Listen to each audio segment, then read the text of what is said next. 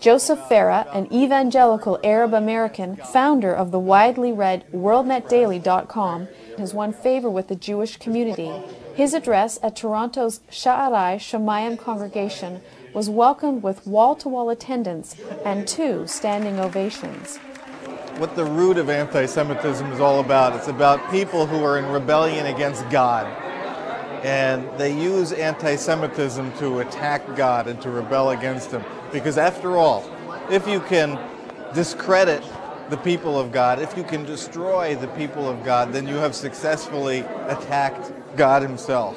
I didn't realize that I'd be faced with, death threats and constant harassment and so forth. But, we do what God tells us to do. Pat Coking, a recognized Canadian Christian leader, believes the current rise in anti-Semitism is a serious warning to Christians. It's a very delicate time. It's a time when nations are going to have to make a decision, and it could be possible. Every political nation might stand against Israel. Now, if that should happen, God is going to raise up a people called a holy nation, the kingdom of God. There will be a holy nation, a remnant who will stand and support His purposes concerning His people Israel.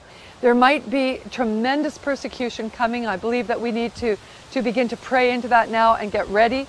Clearly, the rise in current-day anti-Semitism sounds an alarm, but are people listening? Is the Christian community aware of the seriousness of the hour? And will they, through prayer, words, and positive actions, loudly proclaim, never, no, never again?